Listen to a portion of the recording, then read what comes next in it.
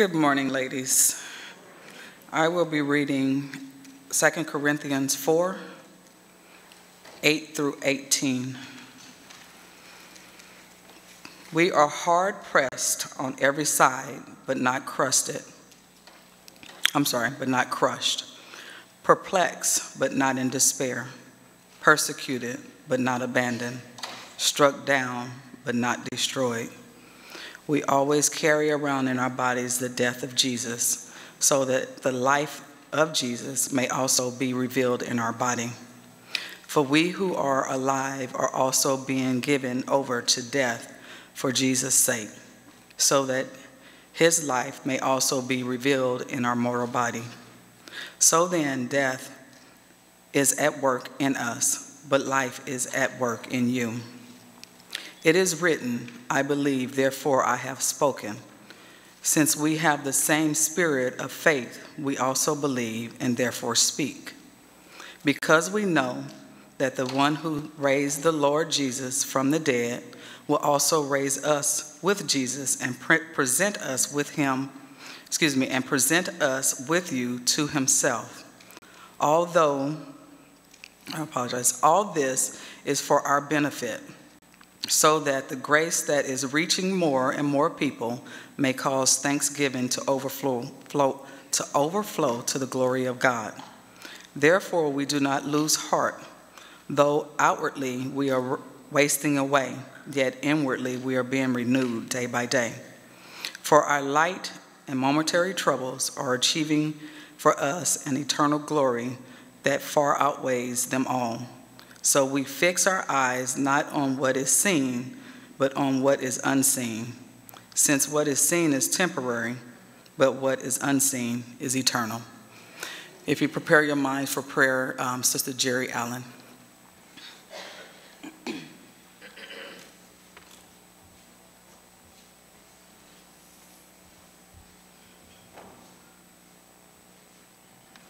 Good morning. Please let us go to our Heavenly Father in prayer. Dear Heavenly Father, dear God, we come to you today to honor you, to praise you, and to thank you. We thank you, dear Lord, for your love, for your mercy, and your grace. We thank you so much, Heavenly Father, for blessing us each and every day. Thank you. Heavenly Father, we would like to take this time to thank you for our speaker, Crystal Bowers-Guy. Dear Heavenly Father, bless her and be with her today as she speaks to us and bring us a message that you have placed upon her heart, dear God. Dear Heavenly Father, please open our ears and our minds and our hearts so that we may be able to receive the message and apply it to our lives. Dear Lord, please forgive us of our sins, Heavenly Father, and please, Lord, let this symposium be pleasing and acceptable to you, dear God, and let it also be a blessing to everyone that is present here today. This we ask in your Son, Jesus Christ's name, amen.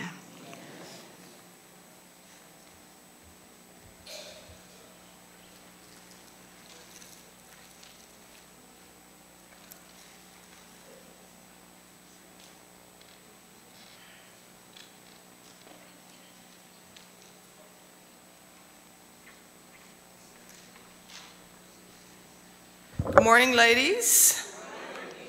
Well, I am here to introduce the speaker, but I don't have to do that. You all were here yesterday, right? She needs no introduction. We know she's a daughter of Figueroa. We know that's my sister in Christ. We know that yesterday she did an amazing job, and we know you all are looking forward to hearing her again.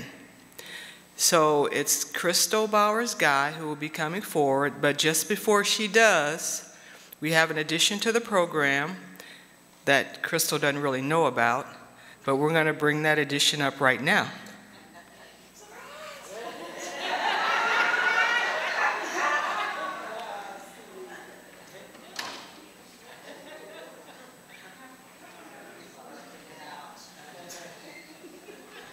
For those of you who don't know, this is the Girls' Glee. A few of the Girls' Glee.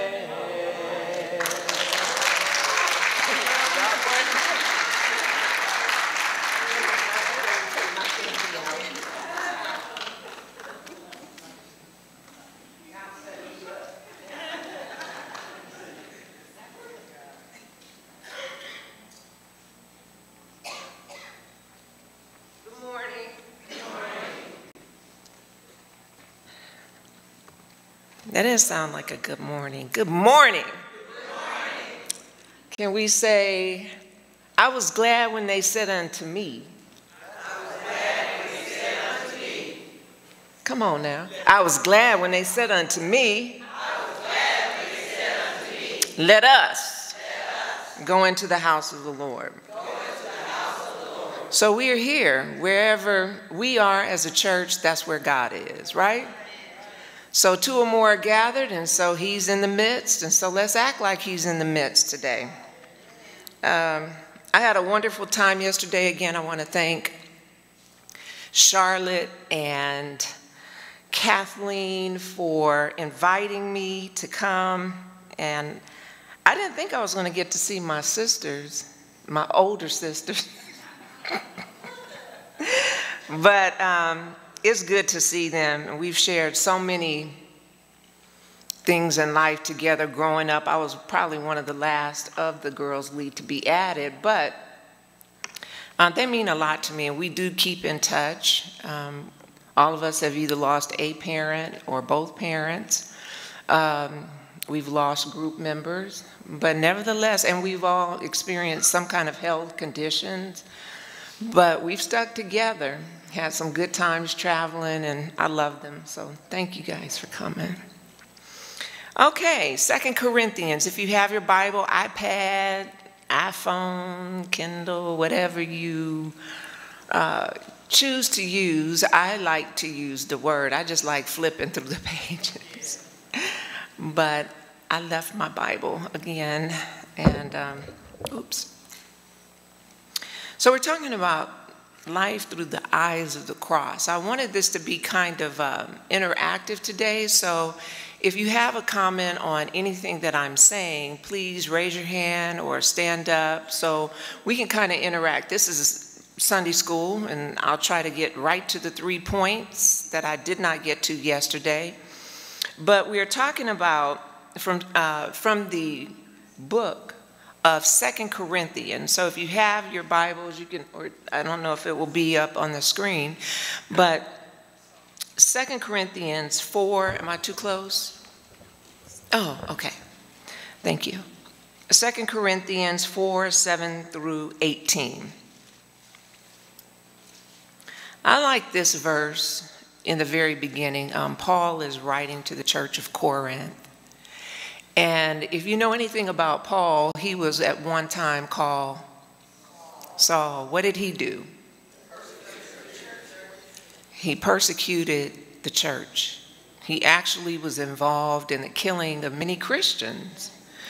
And so to hear him write on this side of his life is very inspiring and can be inspiring to us as women, because we were not always in the church. Some of us came from difficult lives or what have you, but I like what he says in verse 7. But we have this treasure in jars of what? Clay, that the surpassing power belongs to God and not to us. We are afflicted in every way, but we're not what? We're not perplexed, but not driven to despair.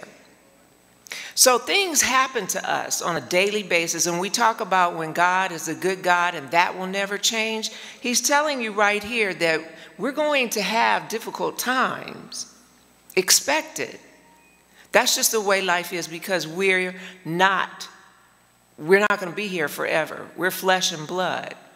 But more importantly, we have a spirit that hopefully one day we will take on a new light and be with Christ. So because we have all of this, we are not to despair. We're persecuted, right? But not what? So he's telling you again that we may be talked about on our jobs, we may have relationships problems, but I'm telling you, as we go down further in the passage, we were not as persecuted, we're not as persecuted as badly as those first century Christians were. We have an opportunity to come into an edifice or a building to come together to study the Word of God, whereas women, they couldn't do that back then. It had to be secret. That was forbidden. And there were women, we talk about it in the Bible, we see a lot of men who were persecuted, but women too were persecuted because they believed in God. So we should be very grateful that we have the privilege, the blessing, and an opportunity to be together, to worship God in spirit and in truth, to fellowship one with another, and to study the Word of God. So I don't want anybody to go to sleep. So we're not forsaken, we're not struck down, but not what? Destroyed. Always carrying in the body the death of Jesus, so that the life of Jesus may also be manifested in our bodies. And then further down he goes to verse 16. And this is his admonition to us. This is my inspiration to you. So we do not lose heart. It's very easy for us to get discouraged. Very easy for us to want to give up when we come into diverse situations in life, whether it's a personal illness, whatever it is. We talked about a lot of those challenges that women face, and there are a lot, but we're strong. I've learned the things that I've gone through have made me a better person.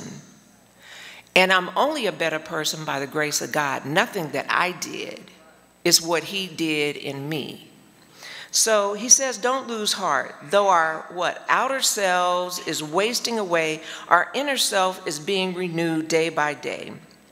For this light momentary affliction, light. So he was balancing affliction against the things that are unseen. The things that are unseen are eternal.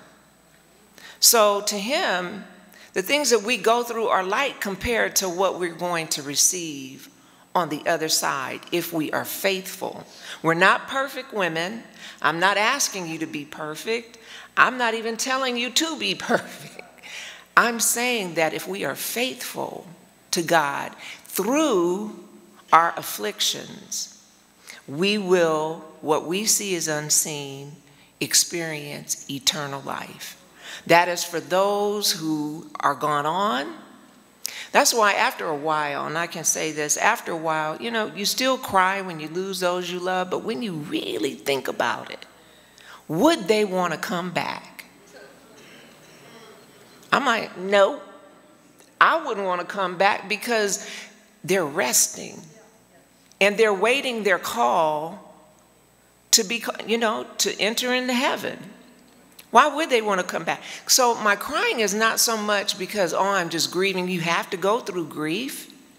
But at the same time, if those who we love have died in the Lord, they are going to receive eternal life. And so that puts it in perspective that we're not here to stay. This ain't home. We're passing through.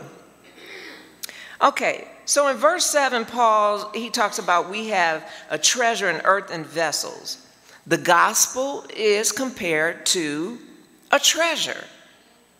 And they are placed in clay jars or clay pots, which are the Christians. We are the clay pots. And so we often lose sight of the role that women play in carrying out the message, the gospel.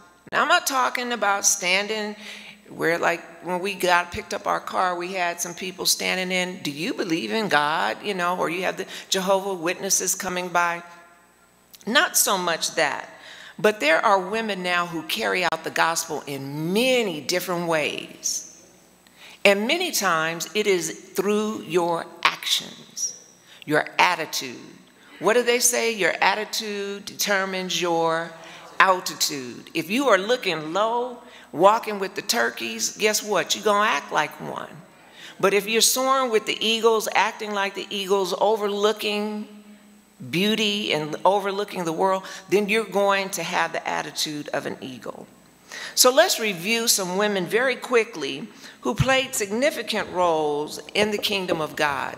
And I know so many women here, I can look out and I can point to you, women who have used their talents in ministry. I'm not talking about getting a pulpit and preaching, although I told Vincent, I can preach Sunday morning this morning if y'all want me to.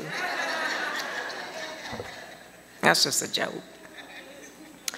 But I can look out here, I see Sister Pitts, I see Sylvia Ward, I see Christine Bush, Charlotte, Sister Murray, Annie Swan, Leveretta, Carol, Mama Jones, Angie, Mama Boone. I see so many women, and I don't want to just start calling names because I'll forget someone, but even Bonnie Major left her home and went to the Bahamas. Yes, she comes back every now and then, but that's where her ministry is. But so many of you have different talents, and God has put this in this clay jar, okay? So look in Exodus 1. You can just write these down because I do really encourage you to go back and read about these women. Forgive me because I'm not a scholar of the Bible and I can't really tell you what their names were, but Zipporah and Puah. They were women who at the time in Exodus, when the king wanted to kill all the males, these women were hiding the children. Now, what would have happened if she hadn't hid the children? we wouldn't have Jesus Christ, because they were part of the Christian, the Jewish, the tribe of Judah. Okay? So let's go to Rahab. Write down Rahab. Joshua chapter 2, verses 1 through 24. What do we know about Rahab? What was her profession? She was a lady of the evening. Some people call her a tool that you use in the garden. You know, some people call her a prostitute, what have you. But God used her. She had heard about Joshua. But guess what? She took them in and they taught her. Her whole family was saved because of her action and because of what she heard about God. She was used. She was a woman in the ministry. What about the women at the tomb? You can write that down. Luke chapter 24, verses 1 through 11. Who were the first women? Who were the first people at the tomb when Jesus rose? Who? Women. And then they went back and told the apostles, like, what's wrong with y'all? He's risen. I'm going to tell you one thing about women, and I know this for a fact. I remember when we did a documentary on the 60th anniversary, I think it was. And Charles Klein, Uncle Charlie, was talking about when they built this building and how many women were responsible for the beams that we see up here financially. Women were very instrumental in churches back in the day. They would read scriptures because some of the men couldn't read. They were instrumental in singing songs because some of the men couldn't carry a tune. But women have always been very supportive of men's ministry, and they have their own ministry too, so don't count it out. Everything that God put in your jar that is of clay, he put it there for a good reason, and if we don't use it, we lose it. So don't minimize your gift. If it's cooking, if it's baking, if it's sewing, if it's sending a card, nobody needs to know what you're doing but you. You're not here to receive the accolades of men. You're here to receive you're here to receive the goodness of God and his approval and his glory. You do it for his glory, nothing else. Okay, and then on into, this is still in the New Testament, Lydia. What do we know about Lydia? Acts chapter 16, Acts chapter 16, verse 14. Lydia was a businesswoman, and we got a lot of business women in here. So when we're talking about looking through the eyes of the cross, these women were looking through the eyes of the cross because they used what they had to further the gospel. What are you doing to further the gospel? Are you just taking up oxygen every day? Or are you just coming to worship on Sunday and sitting on the pew and keeping it warm and telling the person that's sitting next to you, that's my seat? I'll say it again. Are you coming to worship? Does that seat have your name on it with a plate that has been, put in that seat, and you tell the person that's there, baby, I'm sorry, you got to move over. But Lydia was a businesswoman. We know her as the woman of what? Purple cloth. But do you know that she was the first convert in Europe? She was a part of the first beginning of the church in Philippi.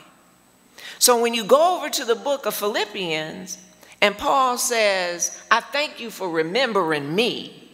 You know who he's talking about? Some of them women over that he converted in the beginning.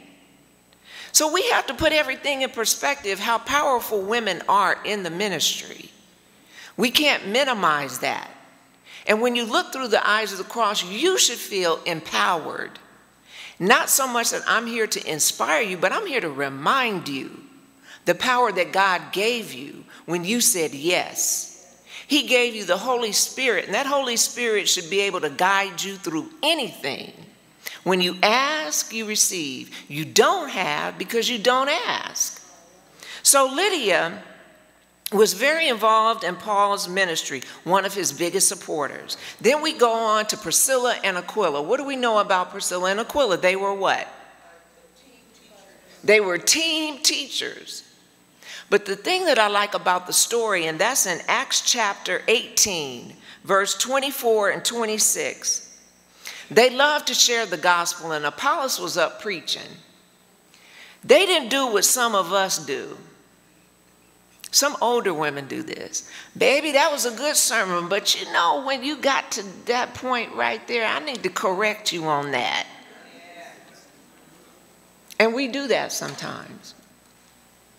But what they did, they took Apollos aside and they spoke to him in love. And really, I think this whole weekend, when we talk about enduring and God is the same yesterday, today, and forever, all we're talking about is love. The love that he has for us, and what he wants from us is the reconciliation of a relationship to him. He gave us a free will to do whatever we wanted to do.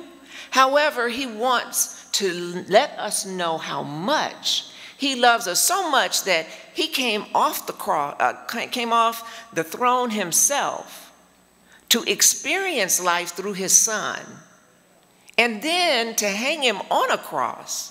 And some of us use the cross so lightly. We have them hung up around our homes. I like crosses of different kind. Wear them around our necks, but we don't know the significance, the meaning of the cross. So our words and our approach, like Priscilla and Aquila, are very important. We have to learn not to shut people down. I remember my father saying this one Sunday, you go to work, or somebody say, good morning. He said, what's so good about it? Or you say, good morning, you're going to hell. You know, we're quick to put people where we think they should be, instead of coming to where they are. The Bible says, be in the world, but not of the world. We're in it because we're here. But how do we act when we're in it?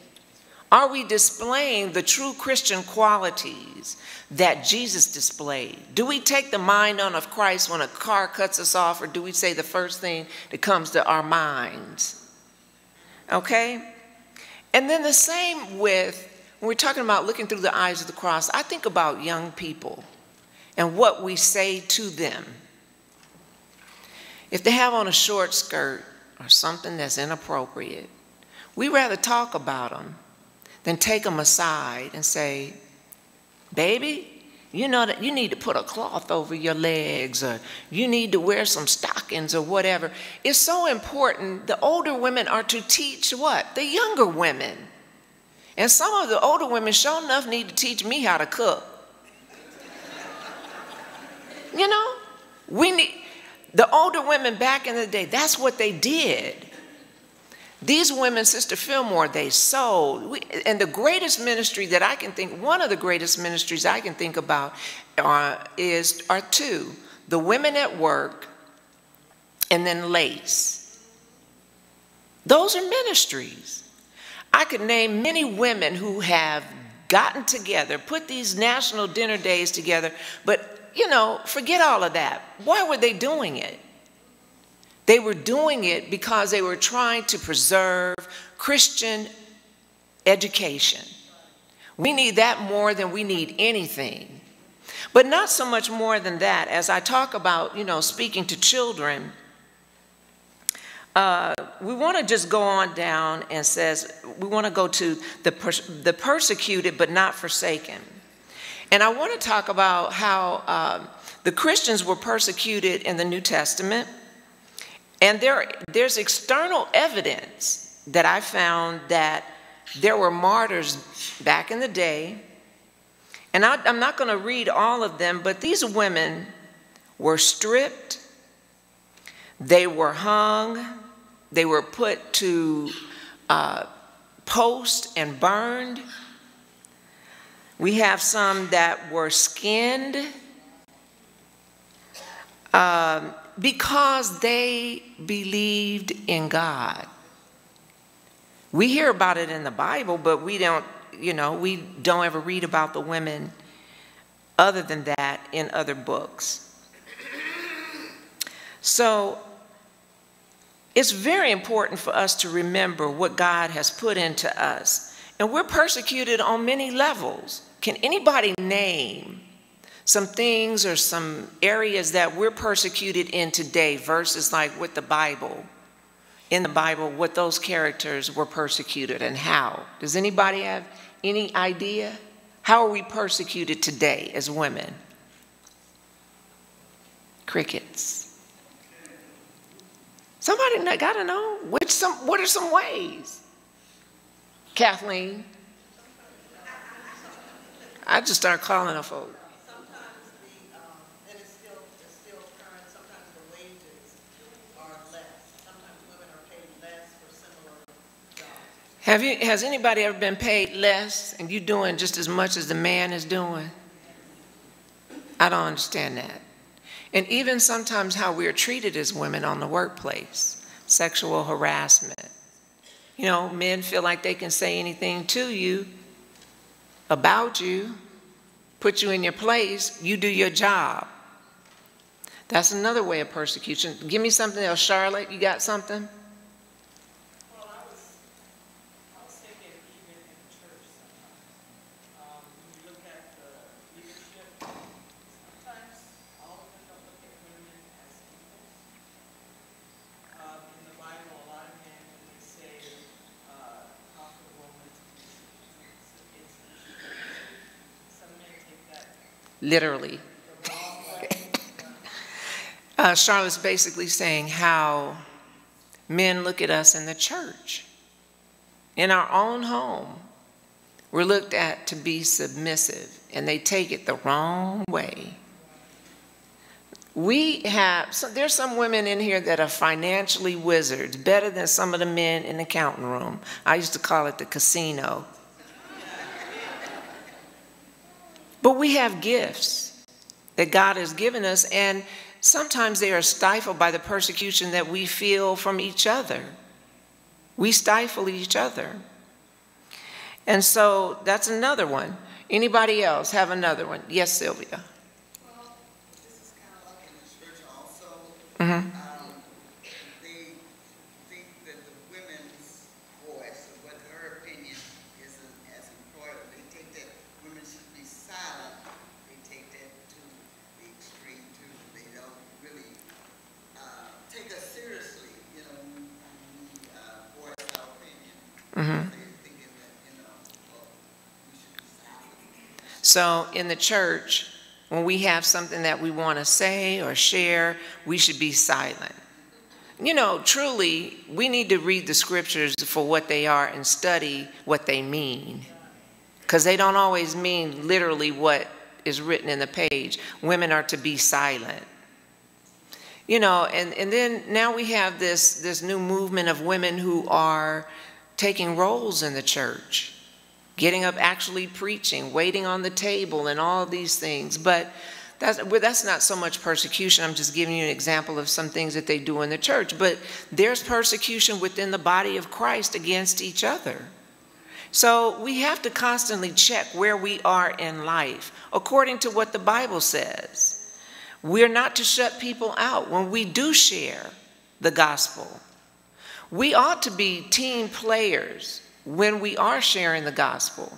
If you do have a talent, you don't need to express it to everyone. Just do it for the glory of God. You don't work for man, but you do work for God. Let's see.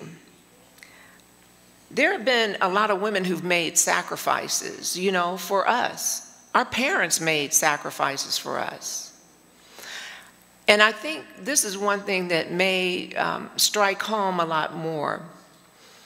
There are a lot of single moms, and not even so much single mothers, but families, period, where we depend on the church to raise our children. And that's not really where the teaching begins. The teaching begins where? in the home. A good example of that is in 1 Timothy. You can turn over there whenever. But who are we talking about in 1 Timothy? Lois and Eunice, a mother and a grandmother, teaching not a girl, but a boy. And he became very famous to the writings of the gospel. Not because of a father figure. We all need father figures, but he had a mother and a grandmother. If your children don't see you, I don't care if you're a grandparent, great-grandparent, whatever. I'm sure some of you that are grandmothers are taking care of your grandchildren and great-grands. So, and if you are a mother yourself, if you're not convicted by the Word of God, how are you going to display what the child should do? When you send them to school, I had a mother say, don't call me when he acting up at school. That's your job. Oh, okay. You need to come get him now. But the important thing is that it starts in the home. Most of the stories that you hear of the apostles or going into the home and teaching or going to teach, they went into people's homes. They were hospitable. But every lesson for our kids start in the home. And, you know, Taylor is a teenager by every sense of the word. And I think, I tell her I'm not a perfect mom. But what I do want you to understand is at the end of the day, it does not matter what goes on. You have to have your own personal faith. You have to trust in God when there is nobody else you can hang on to.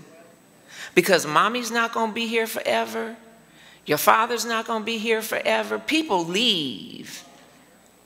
But you have to develop a deep sense of what God's relationship is to you. Because there will be times when you're out there in that world and you're going to have to pull on what your parents taught you. And I know I do, and I do it more so now than I ever did. Because everything that they said would happen has come to light. And back then I was like, you don't know what you're talking about. Got us at church every Sunday, Sunday night, Wednesday. I mean, what? But there's something important about placing the seeds in the minds of children. It's kind of like Shirley Weber said, Dr. Weber said yesterday, that women who read, their children become, you know, they're readers too. They're smart. When you carrying a child, whatever negative emotions and things that you have going on, you feed it to the children.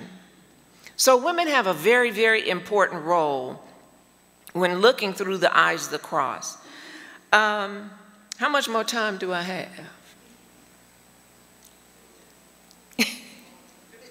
Ooh, 15 minutes. Well, this is what I'd like to do. I'd like to hear from you all some experiences that you've had. Most of you have been in the church for more than 10. How many have been in here 10 years? Raise your hand. Hi. How many have been in more than 20? Keep them up. 30, 40. You know, so we ought to know, right? You've experienced some things that you can teach the person next to you. So is there anyone willing to share a testimony very quickly about how they have had to see the cross, how they have had to look through the eyes of the cross, and how God has put in their vessel, in their clay jar, but they've experienced affliction? Are you going to be the first one, Shirley? Oh, why don't you be the first one? I know. No? She doesn't want to. Okay, I saw a hand over here, right here. Try to make them brief, but the only way we can learn, not just through the Bible, is if we share. And when I say share, I don't mean share and then go tell somebody, girl, did you know so-and-so did so-and-so? That's really none of your business. We don't share to talk about people. We share to encourage and edify each other. Okay. Okay, my name is Arlena, and I've been in the body of Christ since 1979. But Speak up a little louder. okay, I've been in the body of Christ for since 1979. But after like about 10, 11 years, I had fell away from the body, and I went back out in the world, and I experienced some things that I had never experienced before. And the more I stayed out there, the worse life got for me. And things happened in my life where God had to save me. My life was almost taken, but God seen in me that I never saw, what I never seen in myself. And the purpose that I am here today is because God had a plan for my life, and I couldn't find it in the world. But he brought me back here to give me another chance to do better by him. And that's how I know. That's when I learned to realize how to understand what being delivered is. Because God has delivered me from the desires and the things that I was desiring and wanted to do that wasn't in him. So he delivered me from all of those things so that he can really clean me up, so that I can be an example to my children and to those that I come in contact with that surround me now. And that's what I'm striving for now, to do better by God than I was doing for myself. Thank you, Arlene, for that testimony. So sometimes when we are in the church, sometimes we stray off and leave. But God is a God of a second chance. And if we know that and we come back to him and fully repent, then we can go on. He wipes the slate clean. He's not like some of us, we hold on to the grudges. God lets them go. Now, do we just continue in sin that what, grace may abound? No. But we use those things that we have learned to come back and do better. Is there anyone else that wants to share a quick testimony? Veronica?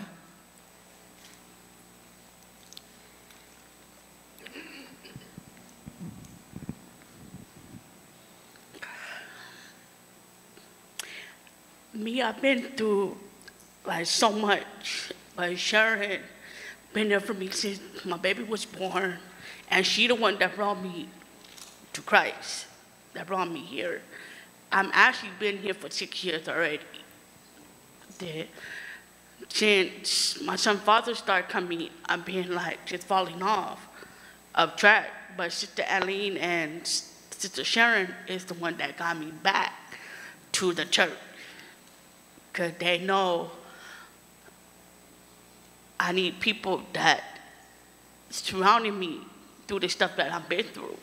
Mm-hmm. You know, I've been without my family since I was a kid. I was raised in foster care.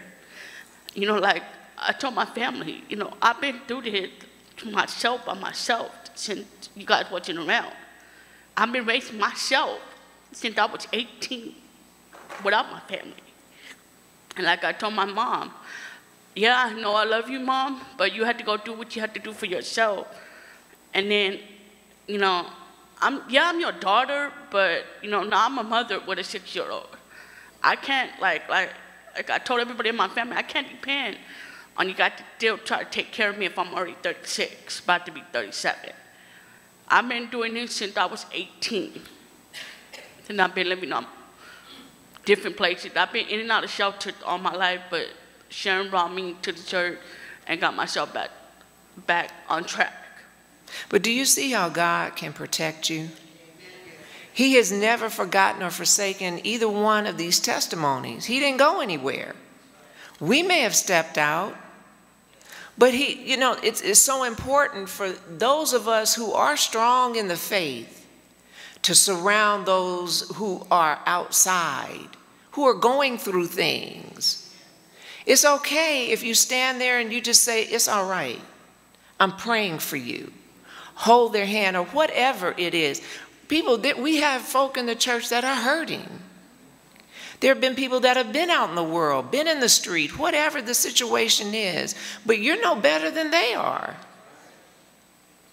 So for God to put this verse in Hebrews, that we are jars, that we are vessels, that we're not crushed or perplexed. God, it just continues to tell us that God has never forsaken us, nor will he leave us.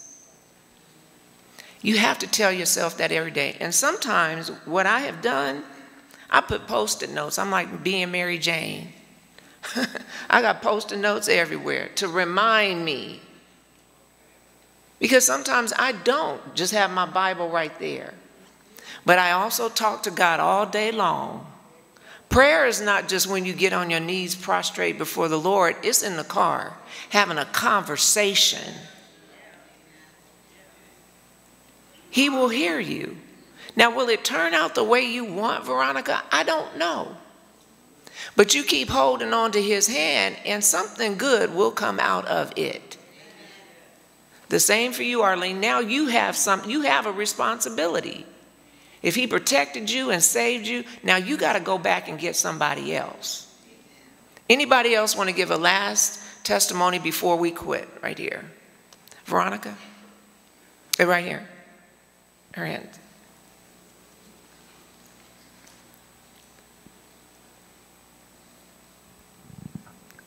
Okay.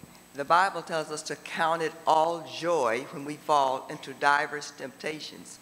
God has never sent any of us into the field to work without first preparing us.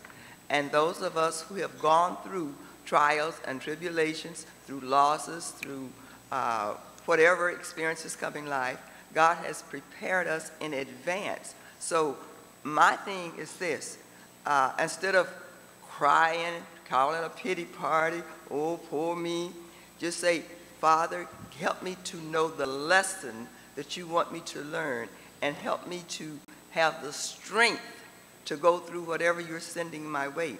Because God will test us and as he's preparing us. And he doesn't do it because there's nothing else to do. He does it because he wants us to follow in his footsteps. We know that the Bible tells us, man that is born of a woman is of a few days, and they're full of a good time. So when we become Christians, we don't have to worry about any trouble. We know that everything is just going to be a good time. Well, news for you. That's when Satan gets busy. It's when you become a child of God. So don't keep looking for, oh, all of my troubles are over now. No, no. They're just beginning. You thank God that he has chosen you to be an example for a Christian, for him. And I think that this is where I gain my strength from the scriptures, which tells me that whatever God sends my way, he hasn't forsaken me. He will never leave me. He will never put more on me than I'm able to bear. And once you really believe what you are reading, it gives you strength and courage to do what God would have you to do. Thank you, my Sunday school teacher of I don't know how many years ago. But, you know, that's true. Now, I will say this. Saying it and believing it is two different things. We can quote the scripture, or we can say what's in the Bible, and that's true. That's where you do gain your strength from. But there are times when we are on the floor. There are times we have been in our personal closets and cried and yelled before the Lord that I need help. But you know what? There's something else I tell Taylor. Okay, you can wallow around on that floor if you want to, but after 10 minutes, you better get up. You still got to go to practice. Well, I don't feel good, Mom, or this is just not working out the way I want. I said, who said it was going to work out the way you wanted it to? You just get up and do what has been asked of you, and then there will be a way made for you. But I do say there are times when we cry. We'll use up a whole tissue box and everything else. But that's okay. But just know your joy will come in the morning. Even Jesus cried. David yelled out to the Lord for help. There's nothing wrong with that. And we should not make others feel bad because they do. Some people can say, praise the Lord, I just walked around and praised my way through a situation. You might, but you might be crying while you're doing it. Nothing wrong with that. So I want to close today. If you feel that you're in a place right now, and I know we're going to go into contribution and all of that, but I'm a firm believer that prayer does work. Because there have been times when I didn't think, as I was in a situation, I couldn't see my way out of it. I look back now and I wonder how I got over. And I know who it was. And I know what it was. It was nothing but God. When you watch and you see things happen in your personal life, or you go out there on the street, or whatever your situation is, and then you are back in a place of love where people care about you, you say, well, wow, I did make it through. If God brought it to you, he can bring you through it. And that might be a rote statement, but it's true. So I believe where two or more are gathered, God is in the midst, and when we pray, God does hear us. So if you feel like you're in a bad place right now, when I say bad, just away from the Lord, we're going to all stand up, but just take the hand of the person next to you, and we're going to pray for whatever your situation is. If you've lost someone, if you're going through a personal illness yourself, and you're still here, God has a purpose for you. Don't give up. Don't give out. Do what you can today, because tomorrow is not promised. If someone has put on your heart for you to call them, there's a reason why. Call them. You never know. So let's stand and let's sing a verse of a song. Let's see. Thank you, Lord. Thank you, Lord. Thank you, Lord. I just want to thank you, Lord. You've been my friend. You've been my friend. Lord, you've been my friend. You've been my friend. I just want to thank you, Lord. You saved my soul. You saved my soul. You saved my soul. You saved my soul. You saved my soul. I just want to thank you, Lord. Let's pray. In everything we give thanks to you, O Lord. We thank you for being with us, never leaving us, never forsaking us. There's someone in the audience today, my sisters, who may feel that you have forsaken them. I hope that just this real brief study, Lord, of your word shows them that we are those jars, those earthen vessels that you have put worth into, that you haven't forsaken us, that you haven't left us. But even when we leave you, Lord, you still seem to provide a way. Help us to look to you, Father, for those things that we cannot provide for ourselves. There are people who did not wake up this morning, and so we are thankful. We're thankful for the things that we do go through, because they do make us a better person, better women. Help us to see the value in the valley, that we may go to others and help someone else. It's not about us. It's not about me. It's about you. The world needs you. Help us as women in the church to be loving to each other, that others will see the love that we have for each other and thereby they'll know that we're Christians. Help us to be that way on our jobs, with our children. Wherever we are in life, I ask you to reach that sister today with whatever they stand in need of. Thank you for the cross that Jesus died on, that you gave him as your own son to save the world, those that we would say are not worthy, but you died to save them. We thank you for his burial, but most of all, Father, his resurrection. We have hope that one day, if we live faithfully unto your word, that we will reside with you in heaven. This world is not our home. We're just passing through. So we want to be with you.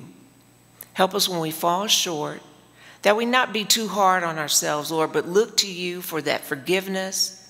Look to our sisters when we have taken aught with one another to make it correct, for our sacrifices will not be accepted if we don't make it right with each other. All of these things, Father, I ask, and I thank you so much for allowing me and Taylor to come home to feel the love of those that we have loved all these years. And may the words of my mouth and the meditation of my heart be acceptable in your sight, O Lord. In Jesus'